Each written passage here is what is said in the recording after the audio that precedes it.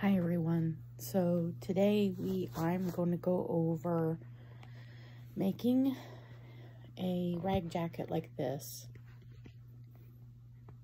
And all it is strips of fabric sewn to a sweatshirt that is the base. And I just split it down the middle. I did bind the edges. That's probably optional. The reason why I'm making another one, technically the quilter's cotton in this did fantastic, and I used 100% cotton sweatshirt, and it has wore out to the point that I probably just need to cut these off. And but I'm going to make a new one to show you how I make this. And some of these flip up. This one's all made with fabric against the grain, so cutting from selvage to selvage. I do not recommend making one like that, because what happens, the fabric gets, I don't know, it's fine. You can do it that way, but the fabric tends to knot up and string off pretty bad whenever you wash it. So my advice is to cut with the grain. And when I say cut, you're just going to rip fabric strips. You don't really have to cut. I made my sleeves very, very full down at the bottom. And that probably was dumb. Where you want your fullness is probably going to be close to your wrists and maybe on the upper back.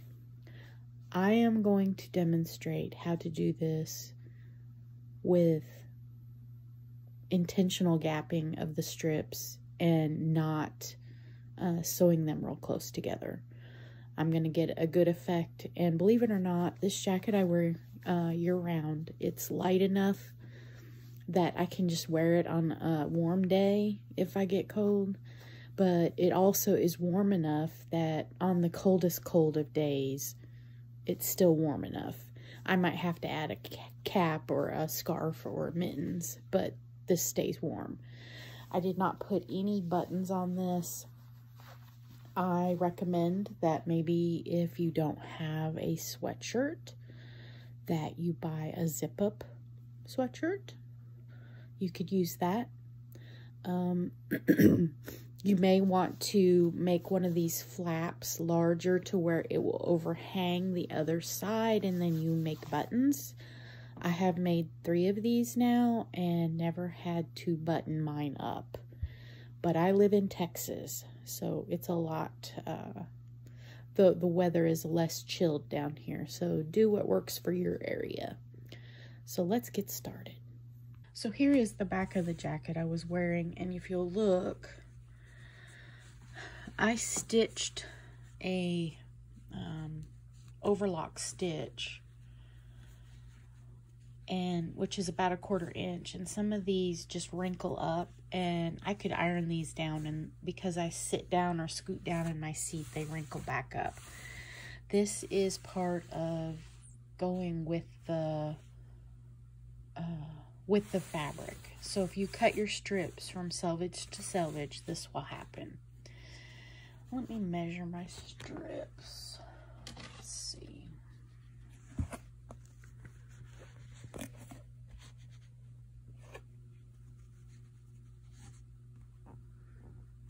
Okay, I cut them about 1.5 inches, and they are already down to 1 inch. The next strips I'm making are a lot wider, and because I'm cutting them with the grain, some magic will happen. Okay, for this project, you will need 1 size larger sweatshirt than what you wear, because we are going to be cutting on this sweatshirt and resewing it back together. The first cut you'll make is down the front. How you want to achieve this, maybe you bring your shoulders together, you fold it like so, and then you run a scissors up this size and split it open. You may draw a line and cut on the line, however you want to do it. You will also be cutting your sleeves. I have not cut my sleeves yet on this one. I wait until the right moment. So I will be totally cutting along this seam in the underarm all the way down through the cuff. Yep, I'm cutting through the cuff. And what that does is that allows the sleeve to open up to where you don't have to have a free arm machine to sew your strips on. Now let's go ahead and split open or split our fabric. So incidentally, I have written up a blog post about how much fabric you need. So if you're doing a child size sweatshirt, you don't necessarily have to split the sweatshirt down the middle and sew. You can leave it all together and just sew your strips around. Here is a strip that I have ripped, and it doesn't show it because this is a partial strip. So I took about 1.5 yards of fabric and I cut about 2 inches in, about every 2 inches.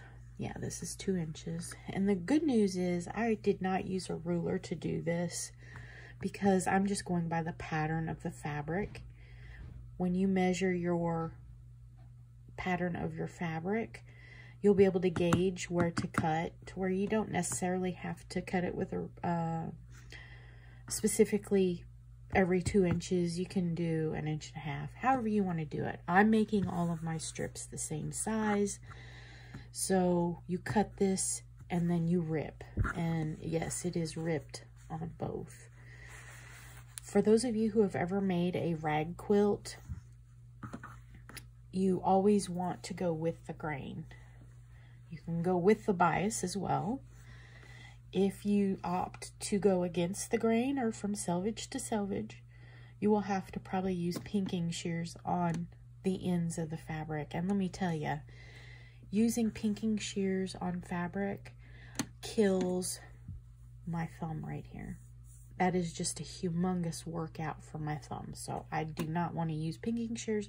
If you have a pinking rotary blade, you could also use that. But again, that is very time consuming because you will be cutting, you will probably be cutting more than a jelly roll's worth of fabric whenever you're doing this. So that's a lot of effort. But do it how you want. You can get to the same destination, just a different route. So,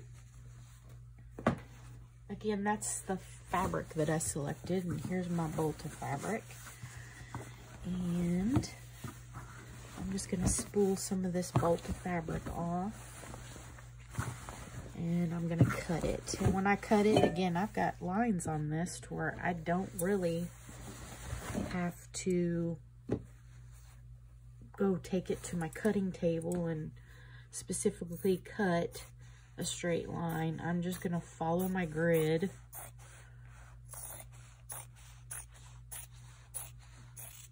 I'm just going to cut my fabric off the bolt. And it does not have to be perfect. Again, this is a rag jacket, so the likelihood of you needing this to be perfect is 0. Follow that line down to the other side.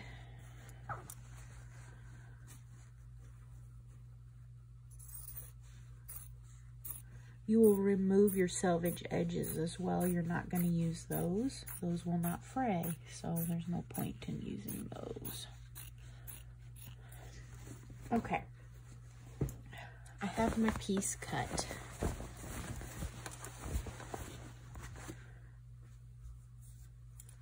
So as you noticed, I'm basically cutting a 4-patch width of this. So this is 2 inches.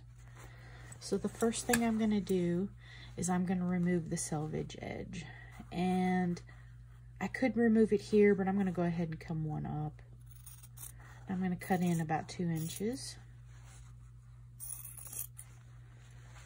And I'm going to do this all the way down with the grain.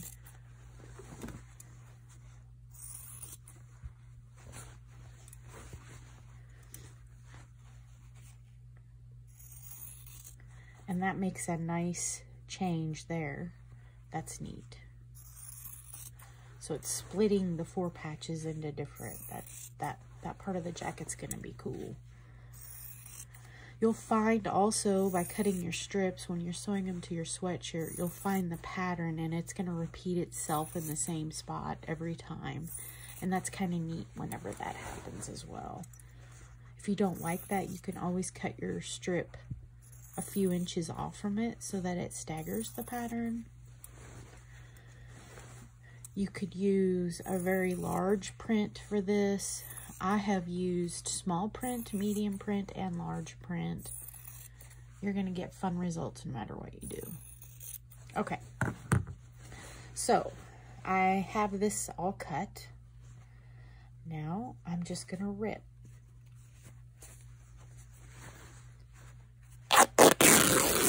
All the way down. And there's a way to do this quickly. I'm doing this the long way so you can see. And it has actually stayed true with the print of this to where it stays on the line, which I was totally amazed when that happened, but didn't really care if it did it another way. You're gonna rip your fabric pieces. And when you get them all ripped, you're gonna notice that they have strings like this, and you're just going to remove those strings, and the strings are going to get all tangled up, and it's fine. The larger you are, the longer you want your original piece of fabric to be cut. I think I cut mine like a little over a yard and 3/8 or something like that. It just longer than a yard. And that way you will not have to change pieces. You will have about just a little bit left over so that when you sew the circumference of the jacket, that you're not constantly having to piece your pieces together. But if you do, that's fine. Now notice I have not frayed any of my pieces. We are going to do that after we sew it onto the jacket. So let me get my sewing machine fired up and we'll go to that step. Okay, so here is the bottom of my latest jacket.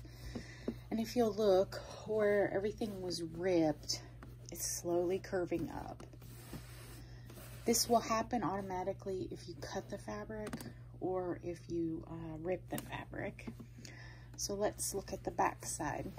I am doing a stretch stitch. You can opt to do, let's see, what are all the stitches on my machine?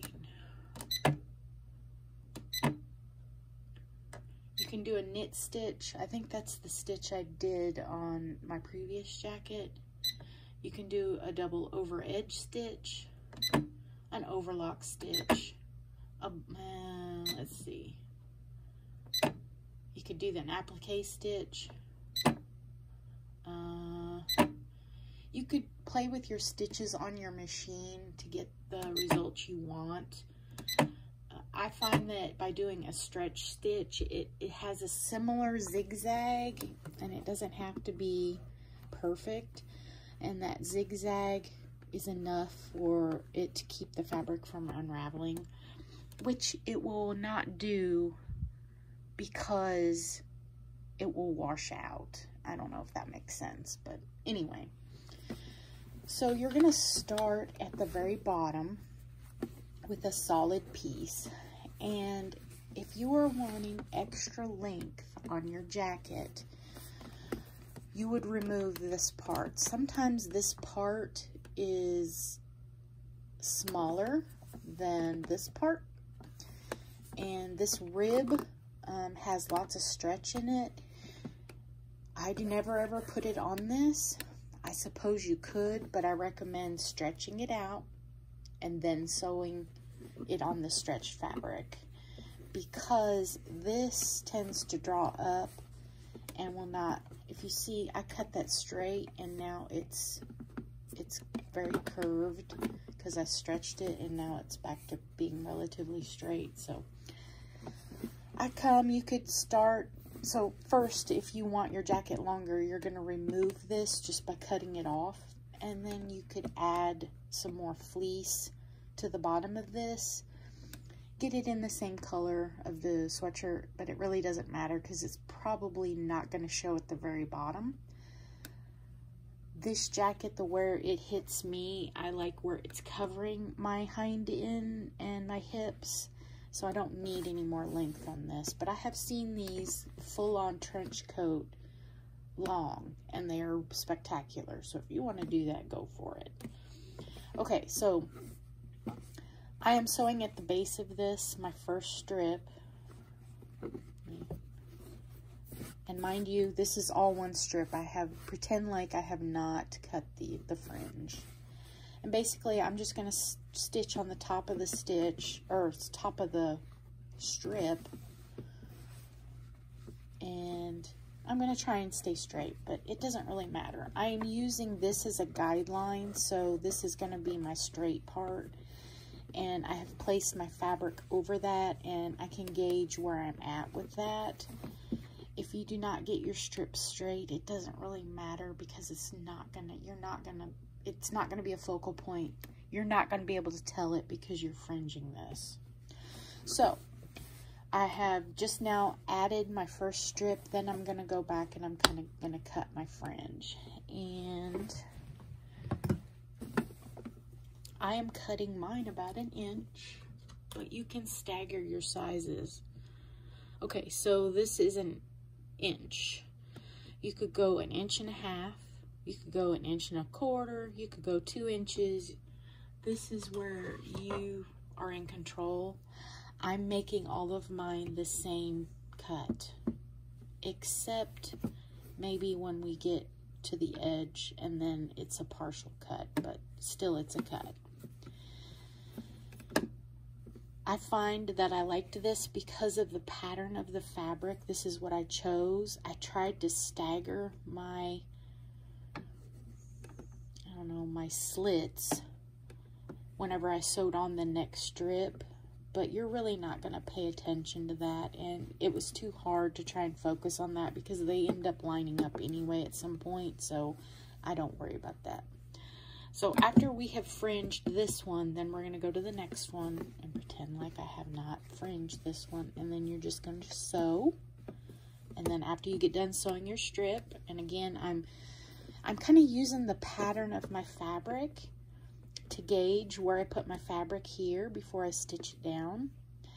And there's a pretty good gap in here. Let's see. How big is the gap?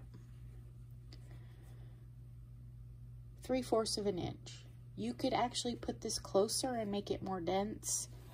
If you do, you're going to need more fabric. To start off with, I'm a plus size. You're going to need more than 3 yards of fabric for a plus size sweatshirt. Probably closer to 4. If you start putting these real close together, you're going to need even more fabric than that. So how much fabric? I don't know. So you will have to make sure that the fabric you select is enough fabric to get you by for the whole sweatshirt. If it's not, the great thing about this is you can order in fabric after the fact, and it can only be 1 yard. And because you're cutting the strips, no one's ever going to know that you pieced that in. No one's ever going to know that. Okay, so basically you stagger all of your strips, and you kind of stagger them all the same. Because this is at the lower part of my jacket, I didn't need warmth there, so I didn't bother. So all of these are about the same distance apart, and then I've went in and I've cut my fringe, and I'm all the way to my armpit of the jacket. So my next strip, I'm going to come in and I'm only going to sew it to the armpit, and then I'm going to forget it. And I don't have my other jacket with me, but it does not show. This fringe, it will not show. So let's go ahead and sew a strip so I can show you.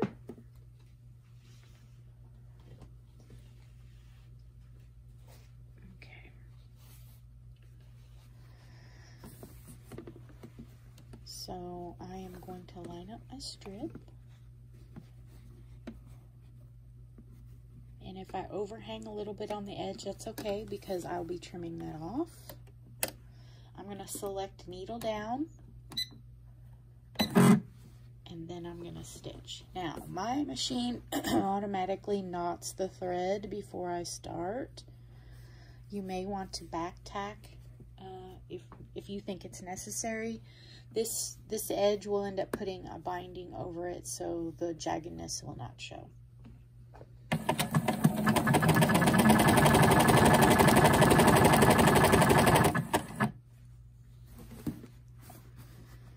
And because of the throat of the machine, it does get tricky to get all of that wadded up in there. So keep that in mind as well.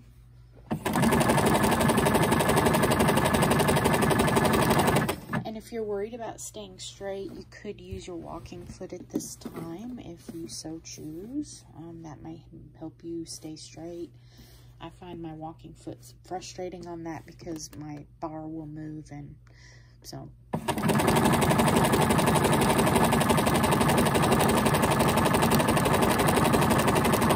Do I have to sew a completely straight line? No, no one's ever gonna see it, so it's fine. So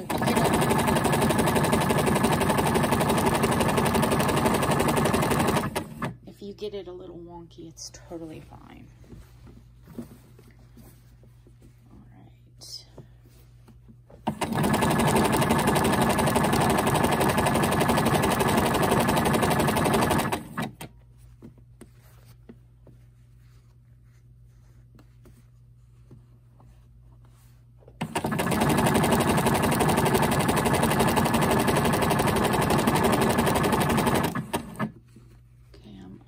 To my seam. I'm going to stop right at the seam, and this is where you're going to have to back up. Okay, I locked my stitch, and I did not pre-cut my strip. I still have plenty of length on this, so that's what we're going to do next. With the needle, cut my thread. Incidentally, you're going to use a bunch of thread for this, so I recommend having a brand new spool. Alright, sorry I keep hitting the camera. Alright, now we're going to come and we're going to make our cuts. I'm going to go ahead and cut that. Because this was ripped, it's a little curled on the edge. And notice I'm just cutting about 1/4 of an inch to 1/2 an inch away from that. You can go all the way up to that and it'll be fine.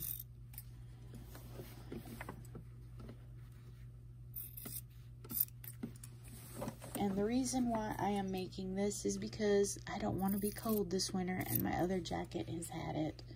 Yes, it's still warm, but it needs, I've wore that rag now for a very long time, and I don't want to wear it anymore.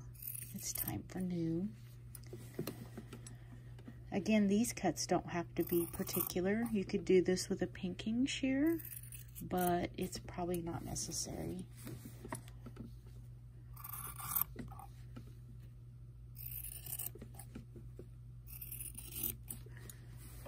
And your cuts don't have to be perfect either. They can be crooked, it doesn't matter. Okay, I'm to the end of my strip, so I'm just gonna cut it off. So I sewed up to that point. That's all I sewed. Now I have this short strip left over. Let me show you how you use and overlap your strips. And I do not recommend moving on to your next strip, sewing it down until you have this fringed. Otherwise, your other strip will get in the way and you run the risk of cutting that strip. So, we're going to do it the same way. I'm just going to lay this in here. And I'm going to stitch it down.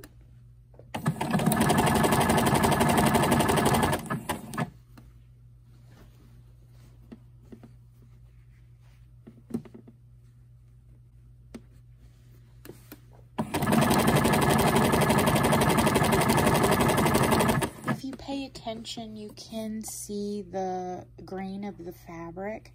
That will help you also stay straight and true to where you should be sewing perpendicular to that. If you're not, you'll need to readjust.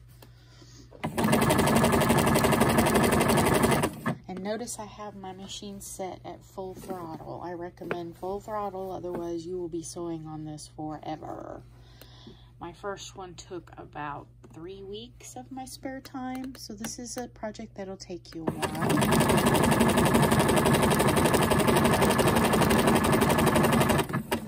The body of the jacket goes the fastest at the bottom, so all of this I've done in a couple nights this week.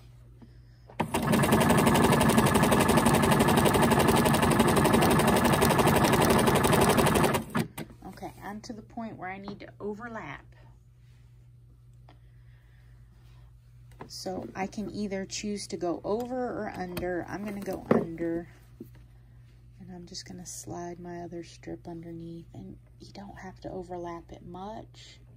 You can butt it up against. I've made a jacket like that. Do what works for you. Alright.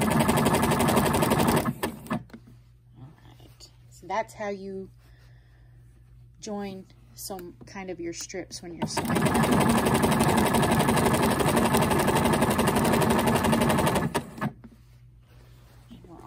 Back to the armhole.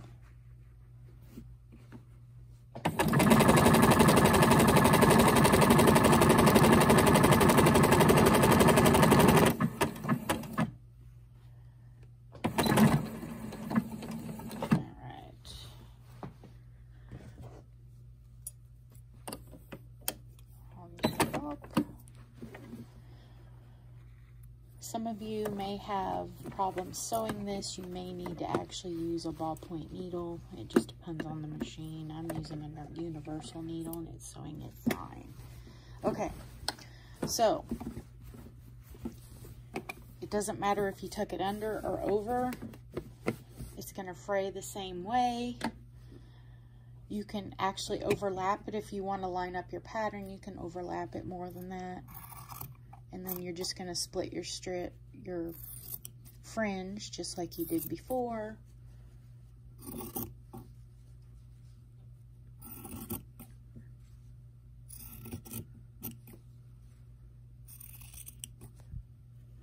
And basically, this is how you're going to sew the body. So the front, the back, or both sides of the front and the back. And then when you get to the sleeves, that's different, and that will be another video. So you will need to stay tuned for part 2. I'm not sure. I'm gonna try and get to that this week. We'll see.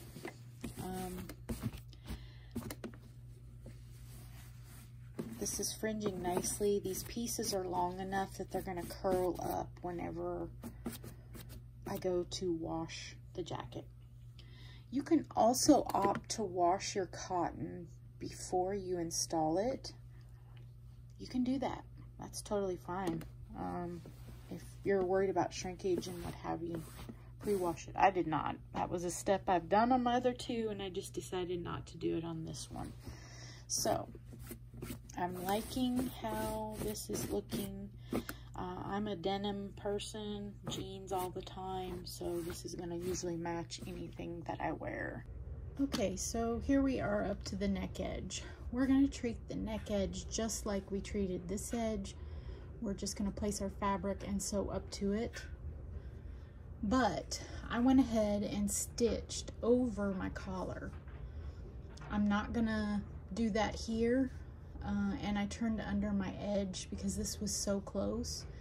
My next strip, I'll start right here and stitch all the way across and then stop here. And then again, I will fill this in, and it may look strange, but when the jacket gets done, you're not going to even see it. That's how you finish the top part of the side. And I almost have it done. Okay, I have filled in that little triangle portion, and it's a very jagged edge.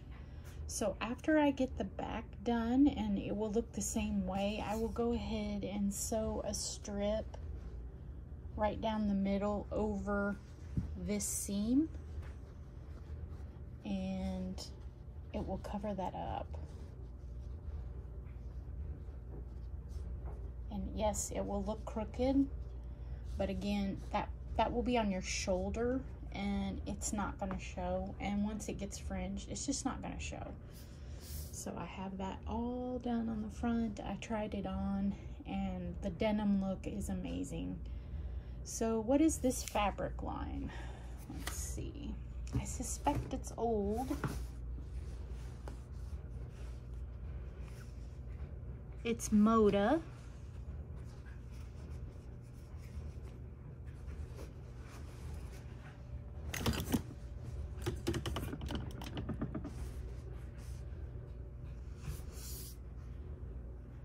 And it's called Serenity by Amy Ellis. And I'm not sure why this is Serenity. I think it goes with an Alaska type theme, because I bought this on the So Yeah Alaska Bolt sale. So this may go with panels and such, and that might be why it's called Serenity. Thanks for watching.